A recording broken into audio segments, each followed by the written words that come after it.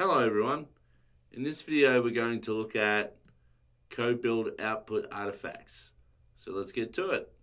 So I'm back in AWS console and I'm currently looking at my CodeBuild project. Now as you can see, we have no artifacts specified for this code project as of yet.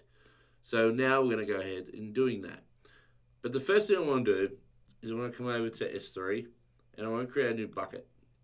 And I'm going to name this bucket Angular DevOps production,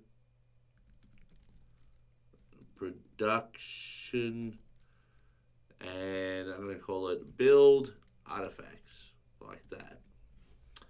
And I'm just going to click create because I'm not going to be doing anything else with the bucket. So let that create. And if I come over and refresh now, we should have a new bucket.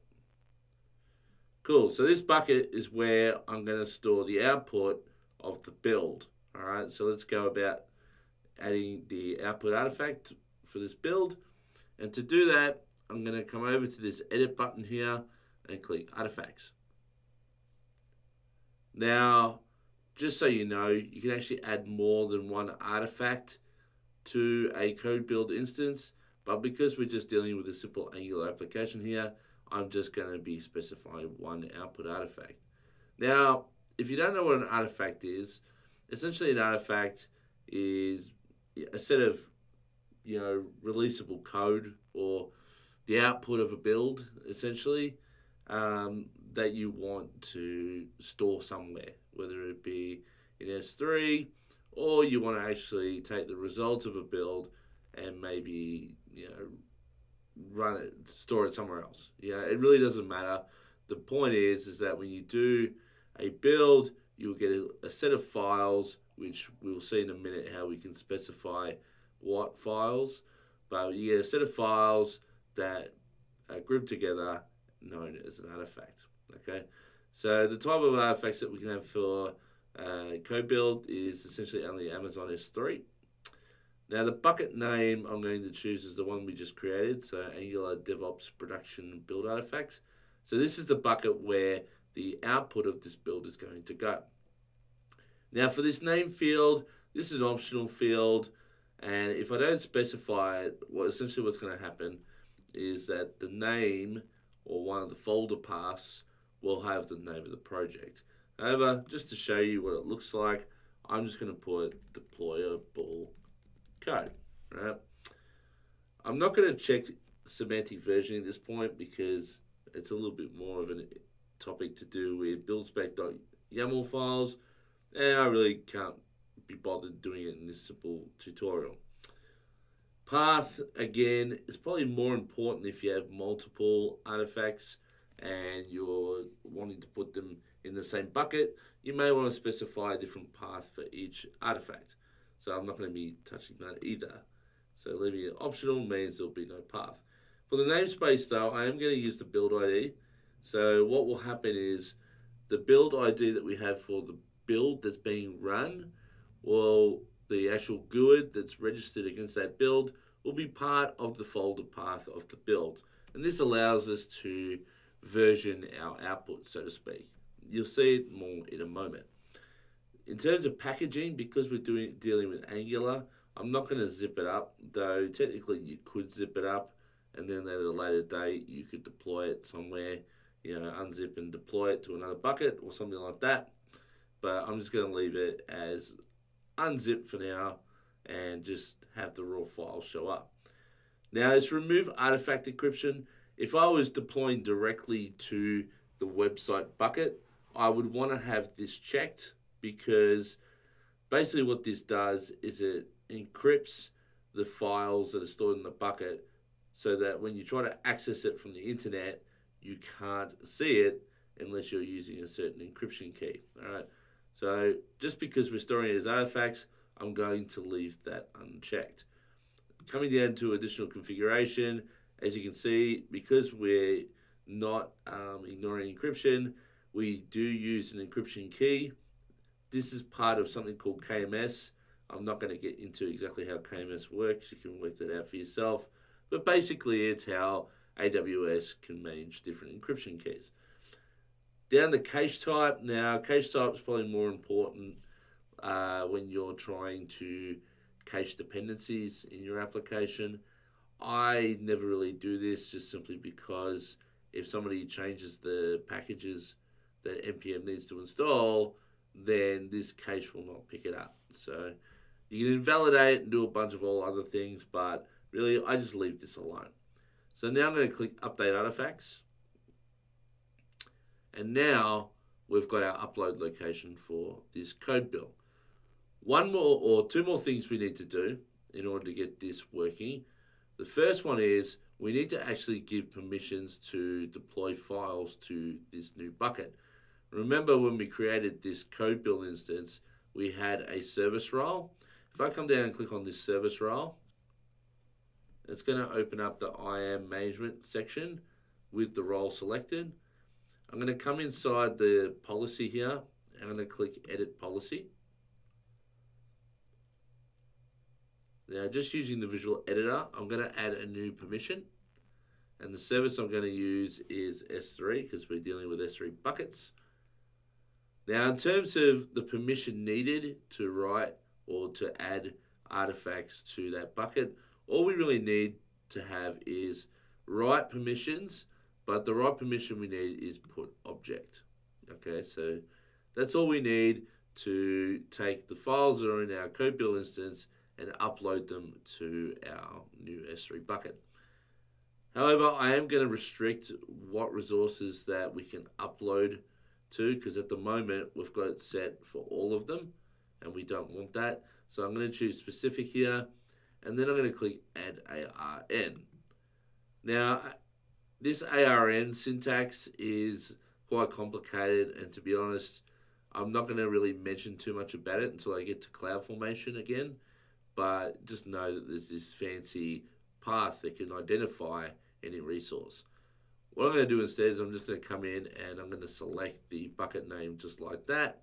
And for the objects, well, I want all objects or any objects to be able to be put into this bucket. So I'm going to click this any, and that adds this star on the end here. Okay. Now I'm going to click Add, and then I'm going to click Review Policy and go Save Changes.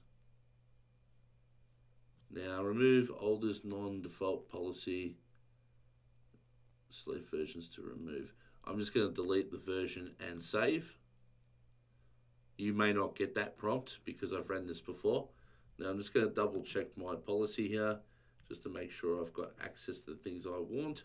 And there is my put object and my new build artifact directory. So that seems to be all good. I'm going to close that now, and I'm going to also close this other IAM tab, and we'll come back to AWS Developer Tools. And CodeBuild. Now, this is all ready from a web console point of view.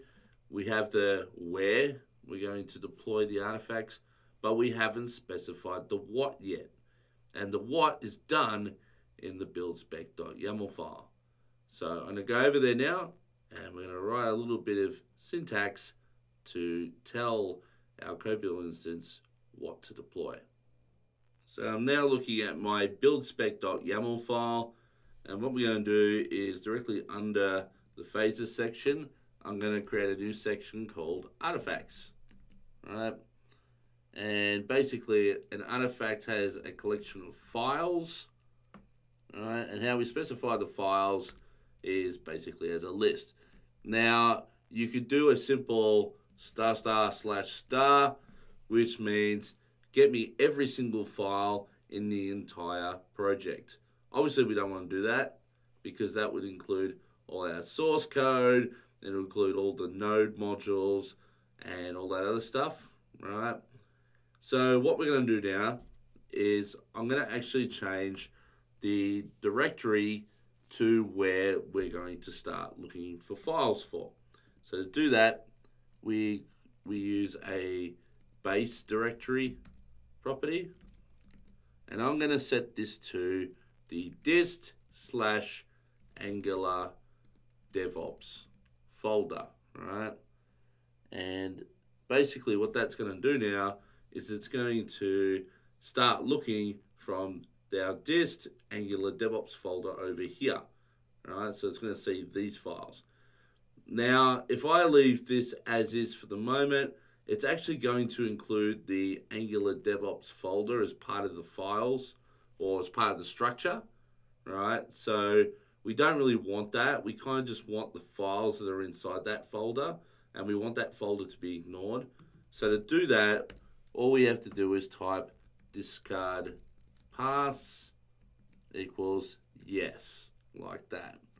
And that will now discard the Angular-DevOps folder and just grab these files inside of it. Now, this would all work. We get all of these files inside of the Angular DevOps folder, and that would be part of our artifact, which would go to our artifact bucket. But obviously, you can see here, we've got this third-party licenses.txt. Do we really want that in our deployment? Probably not. Okay, so the files we really want is anything that's JS, anything that's HTML, anything that's CSS, and the .ico file. So what we can do as part of the files, we can now change this to star.html for one, and then we can keep doing this a few times until we've got all the files that we want. So we can do .js, we can go star.css, and we can go, we can go star.ico, right? And they're all the file types that we want. And this will get everything now inside the Angular DevOps folder, except for this third-party licenses.txt file, because it's a text file, okay?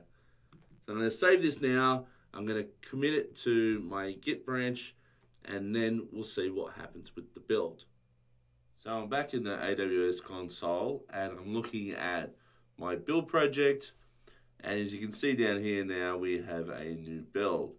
Now, just so you know, GitHub has had some issues today, so I had to manually trigger this build myself, but normally this would have fired from a webhook, but I digress. If I come into the build now, and I look at the state of the build, over here to the right-hand side, we have output artifacts, right?